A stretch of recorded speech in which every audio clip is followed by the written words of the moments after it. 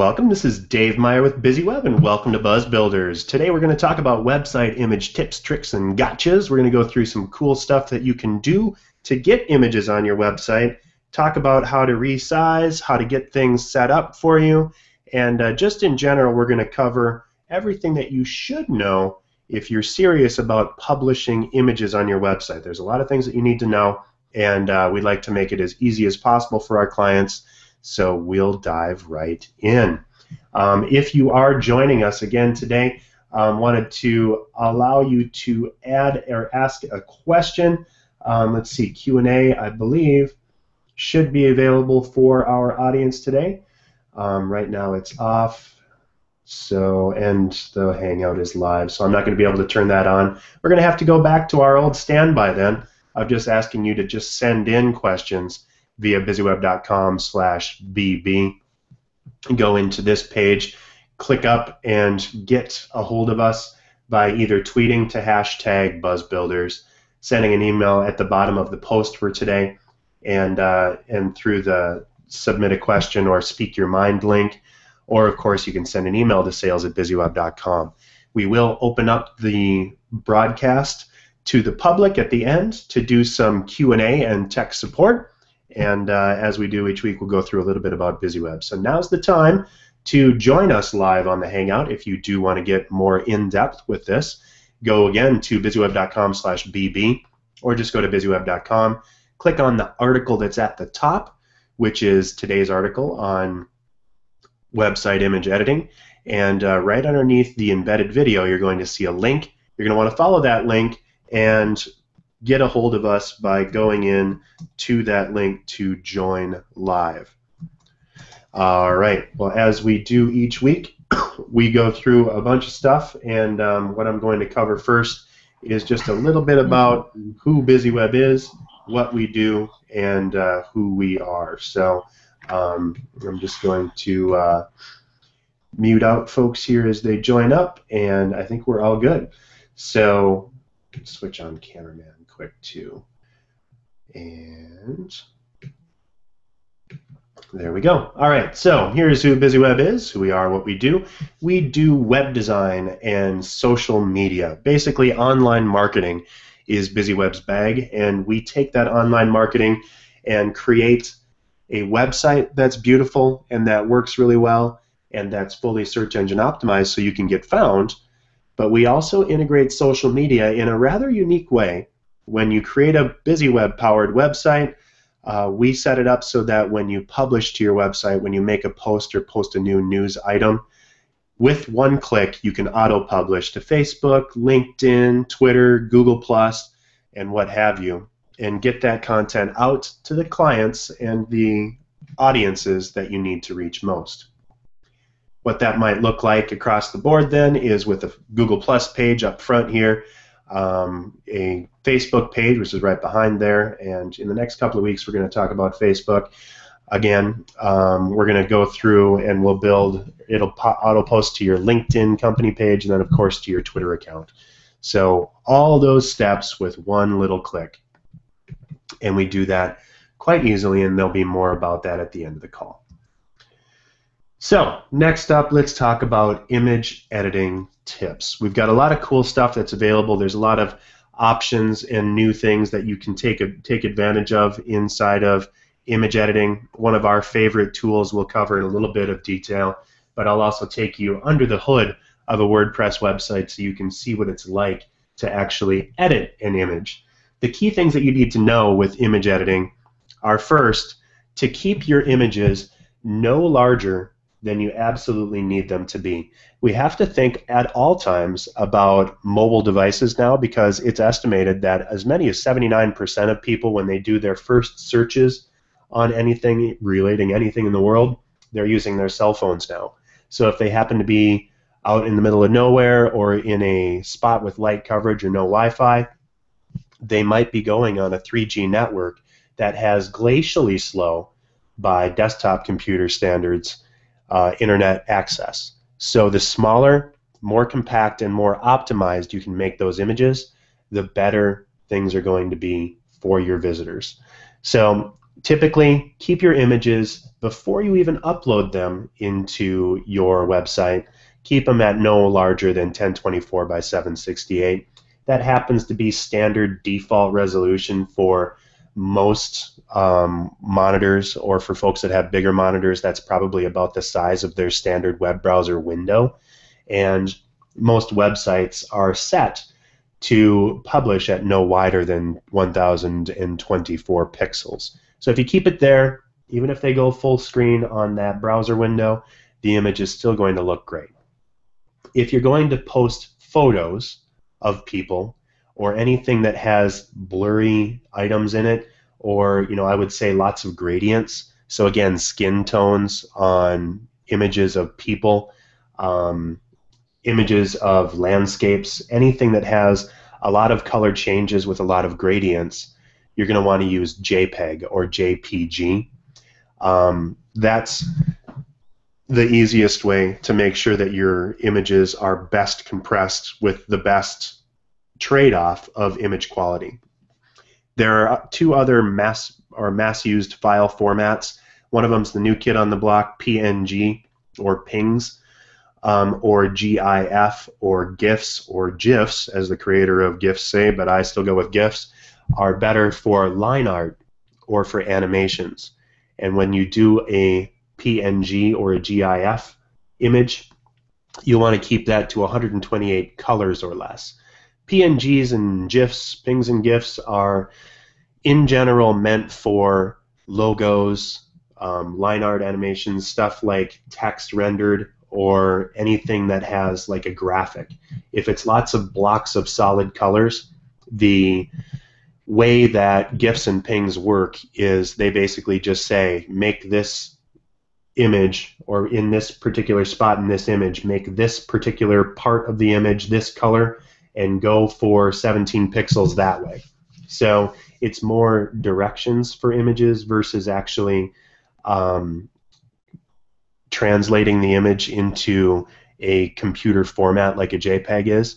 So JPEGs are kind of blurry, and they just kind of mush things in and make their best guess, and that typically fools the eye, especially at anything 50% quality or more.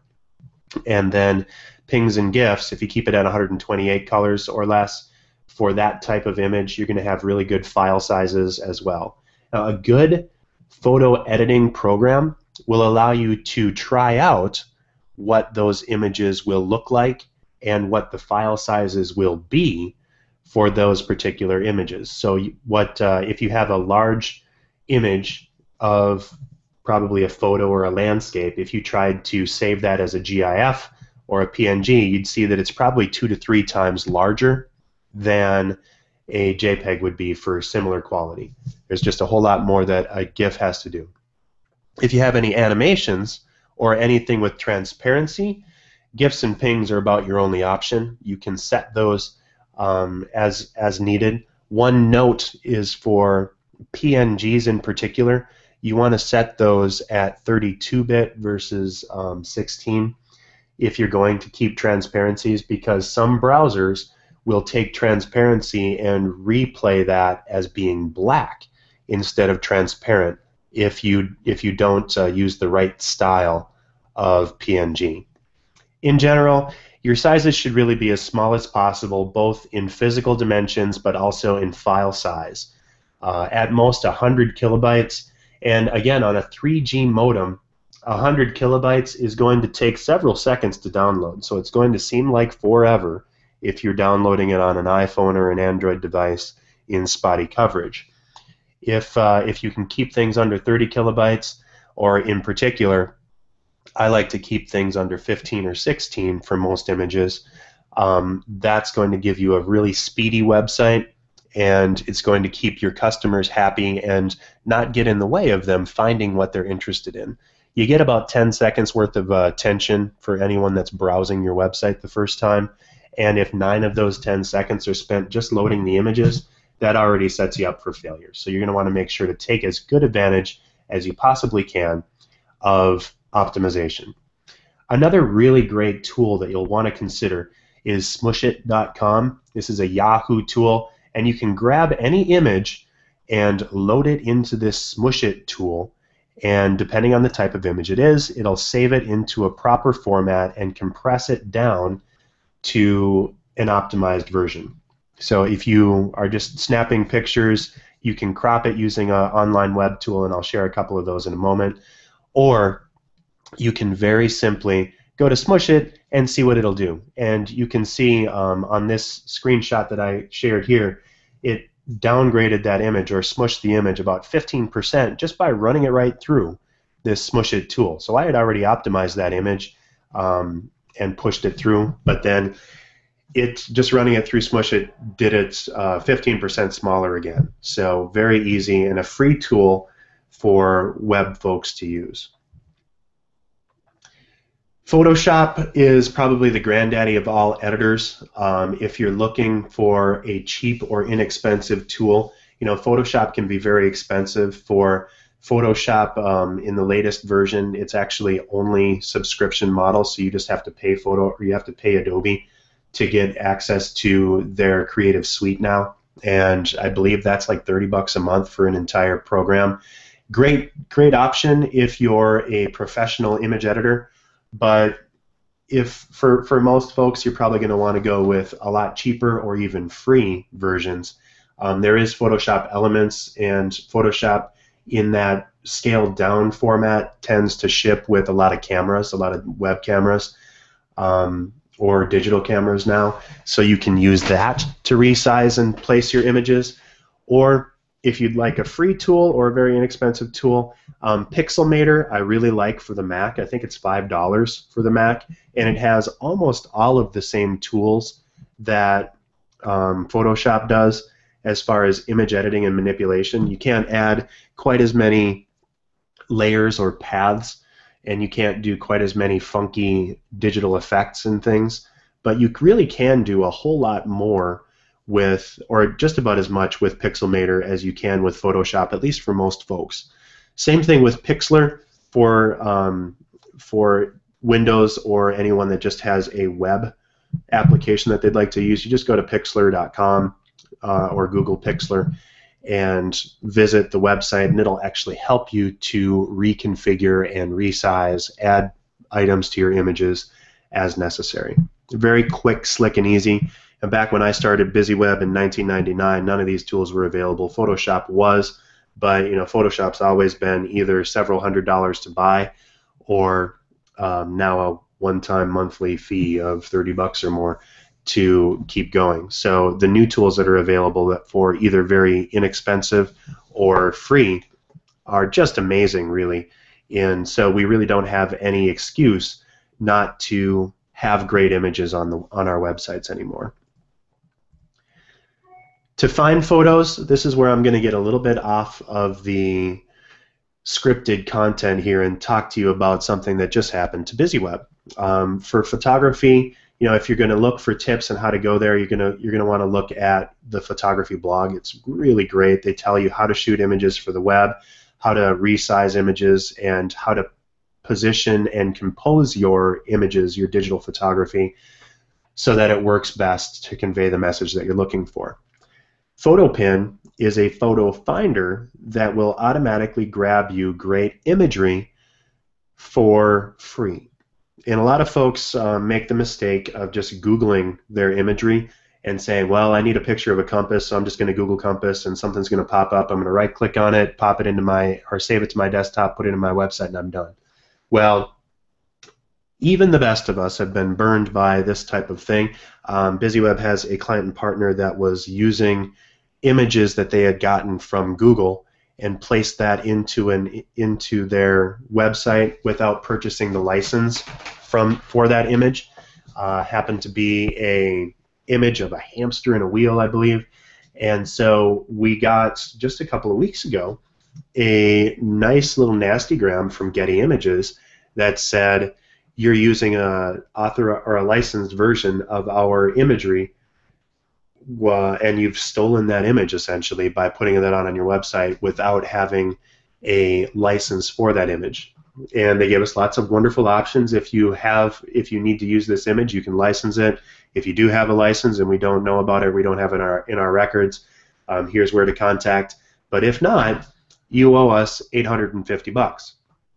Now, nobody wants to see that they, out of thin air, owe somebody $850. The legalese and the craziness on this is very detailed, and the kicker is the image was in no way, shape, or form even hosted on the BizzyWeb's website or on BizzyWeb's website. So we had an image that was hosted on a outside tool. We had copied and put an iframe into our website to share that information for an event that we had published 2 years ago, and somehow the little gremlins at Getty looked through and found a image that was used on our website and are charging us $850 for it. Now, we're still fighting it because I don't think that we actually technically should get charged for that, but there it is. If you think that you're going to be able to get away with grabbing things off of Google and popping them in, here's your official warning. Don't do it because it doesn't work. At best, you'll get hit with a cease and desist. At worst, you'll have a company like Getty saying you owe us $850 and there's no way around it. So be careful and use the tool like PhotoPin to grab Creative Commons licensed images which are listed as free to use for specific purposes. And again, when I give you the demo on PhotoPin, I'll share with you how to use those images smartly and correctly without getting into trouble there as well. But in general, take your own photos if you possibly can. And again, Photography Blog is a great way to learn how to do that. All of our cell phones now usually have cameras, and so you've got a great camera sitting with you at all times. Use that imagery, use those images, and publish them on your website, and you can't go wrong. But make sure that you're taking advantage of things and not grabbing imagery where you shouldn't. Google Images is great for finding images, but not for images to use on your website, because you can get into a lot of legal and financial trouble doing that.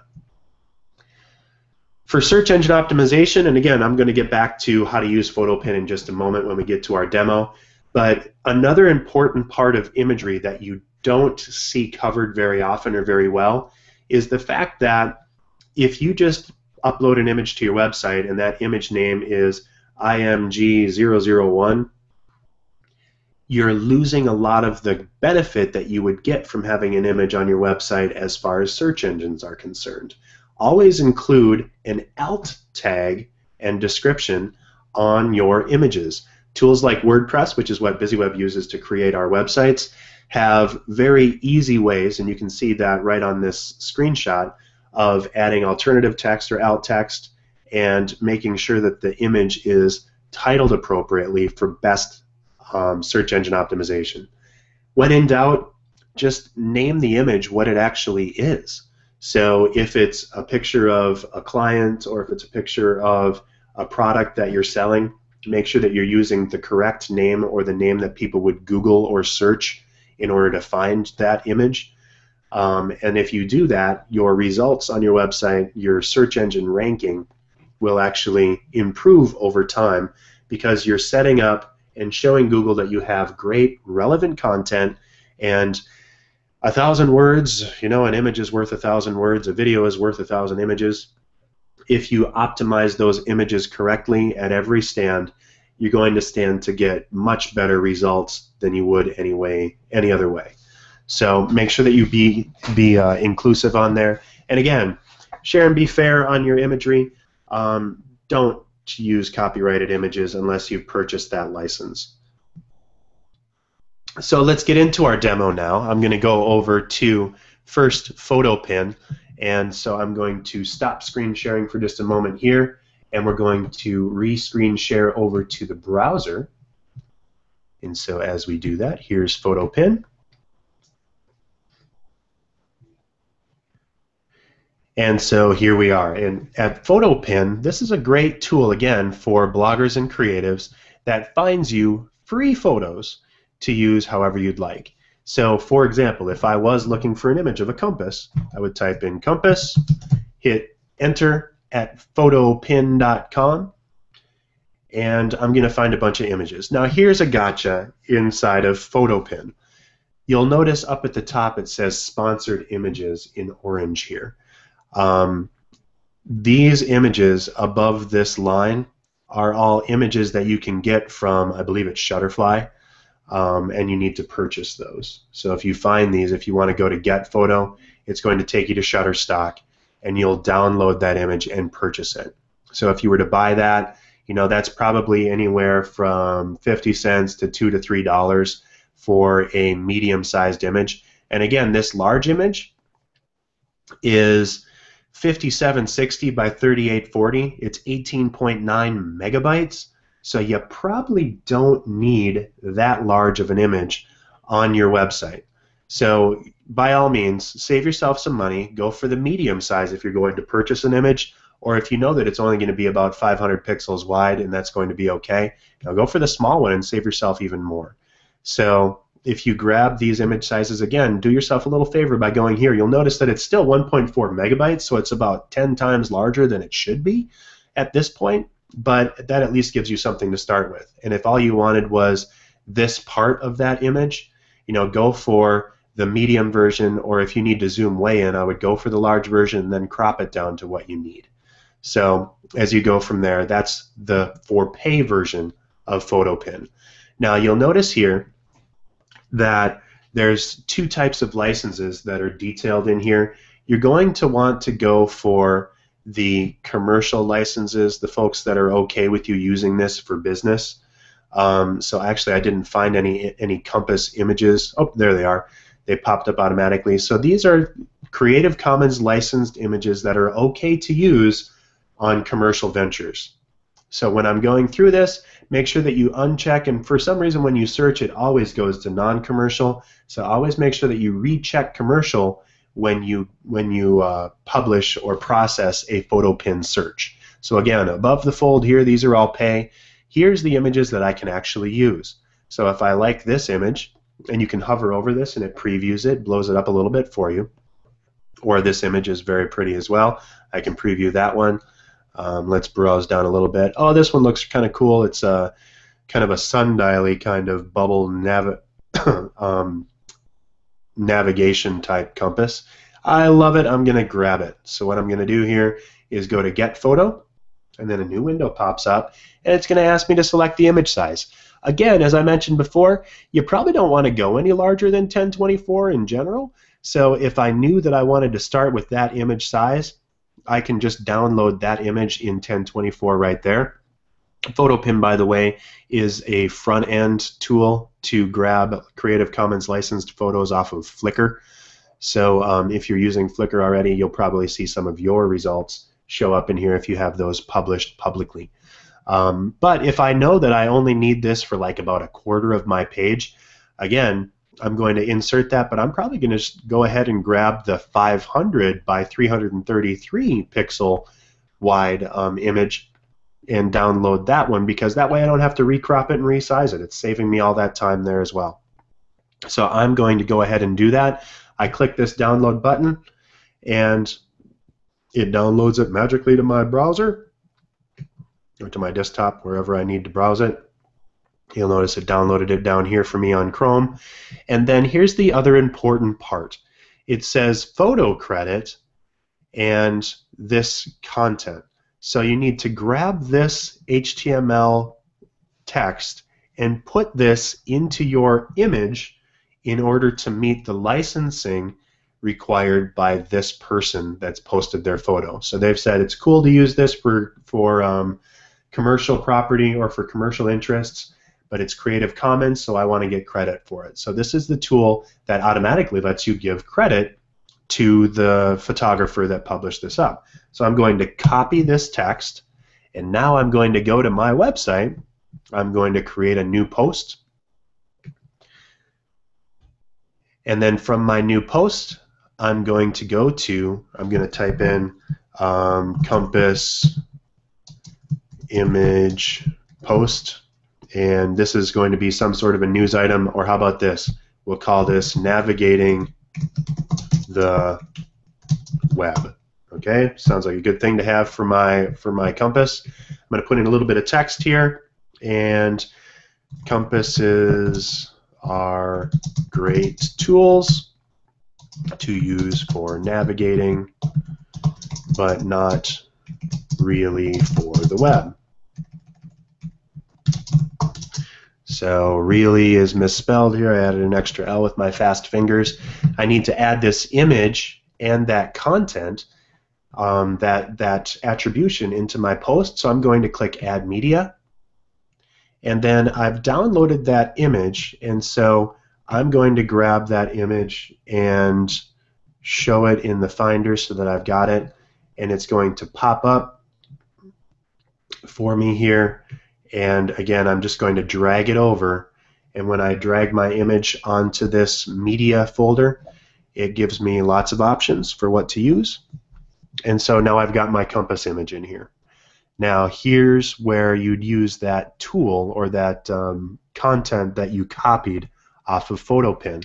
I'm going to change the title of this so that it's apropos for my article. So navigating the web, and my caption is going to be the caption that I was given inside of PhotoPin. My alt text I can change to whatever I want for my search engine stuff. Navigating the web with BizzyWeb. And then description I'm not really concerned about.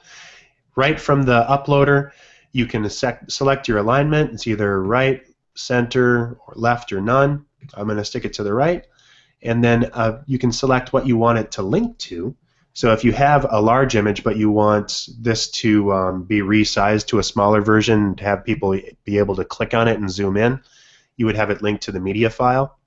And you can select by default an image size, or WordPress will actually automatically resize based on the aspect ratio of your image and resize it down. So 500 by 333, if you resize that down to 300 wide, it'll automatically keep the aspect ratio and keep it at 199. Or you can select a square thumbnail and have that be 150 by 150.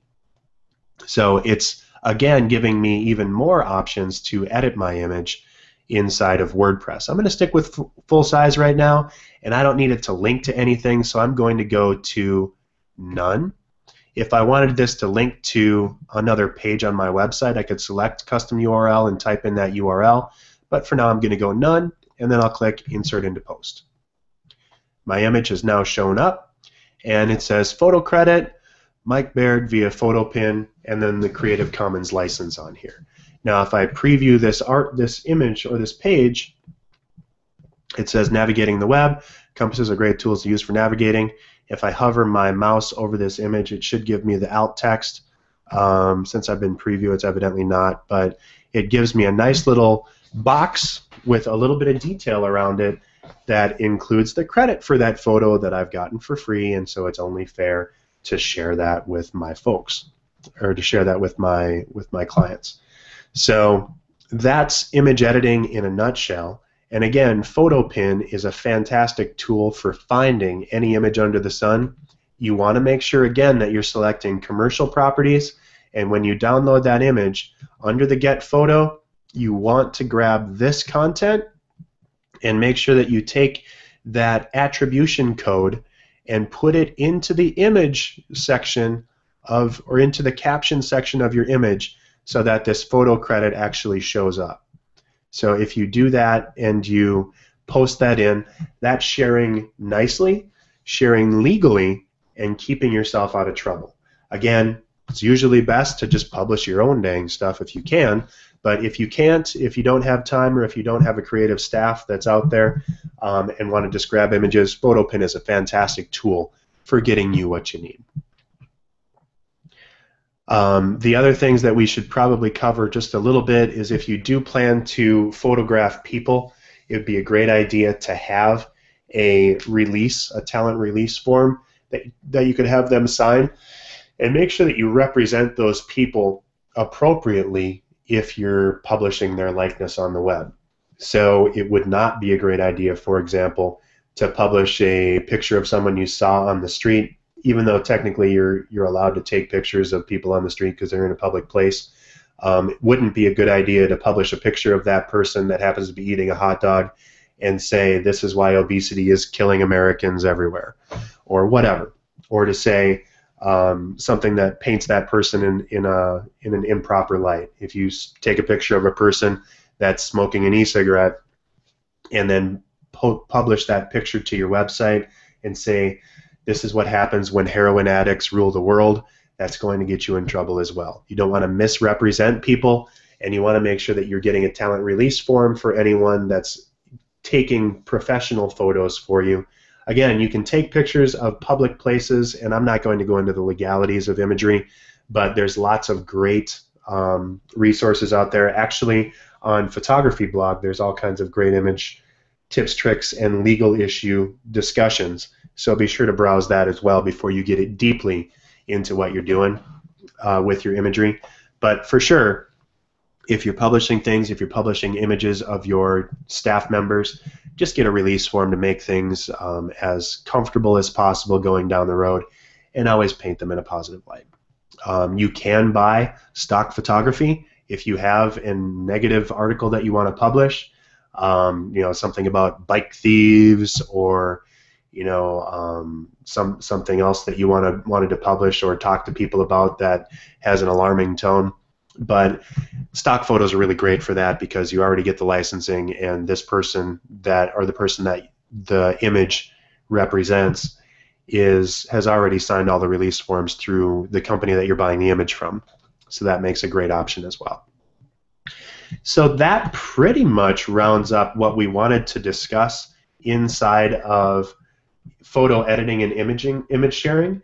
Again, if you haven't, I would encourage you to please join us on the BuzzBuilders webinar to finish out this Q&A section as we do each week. The last half of BuzzBuilders is intended for the people that are dialed in. So if you join us on BuzzBuilders by, again, going to BizzyWeb.com, clicking on the article in the lower left, and then clicking on the link underneath the embedded video to join us live on the Hangout, we're going to be taking your questions live, going through tech support and Q&A, and helping you do whatever you need to generate buzz without getting stung. In wrap-up, just wanted to remind you about a few things. First, measure, rinse, and repeat for everything that you do on the web. When you publish things and articles on the internet, if you publish an image, make sure that you know what you're doing and that you're linking appropriately to the Creative Commons articles. Make sure that you're covering your bases legally and professionally, and don't publish anything on your website that you don't know the origin of, because you might just get bit like BizzyWeb did with an image that was licensed somewhere else. If you have a concern about it, you can actually now grab an image and load it into Google, and I should have showed that, but you can just grab an image and drag it onto the Google search page now, and if there are like images elsewhere on the web, it'll show you, and that would probably have saved us if we just would have served or shared that, searched it, and had it shown up on Getty Images website. We were like, oh, okay, well, we can't use this because it's licensed. But track how things are going. If running images on your website is helping you, or if adding alt tags to your images is helping you get found on the web more easily, that'll make it a whole lot easier to do more of it. But then also make sure that you're cognizant of and thinking about images across social media networks. We set up our websites so that when you publish to your site, it automatically pulls in the lead image from the post on your website as well. So make sure that you're publishing things that are okay to publish on Twitter, Facebook, LinkedIn, and Google+.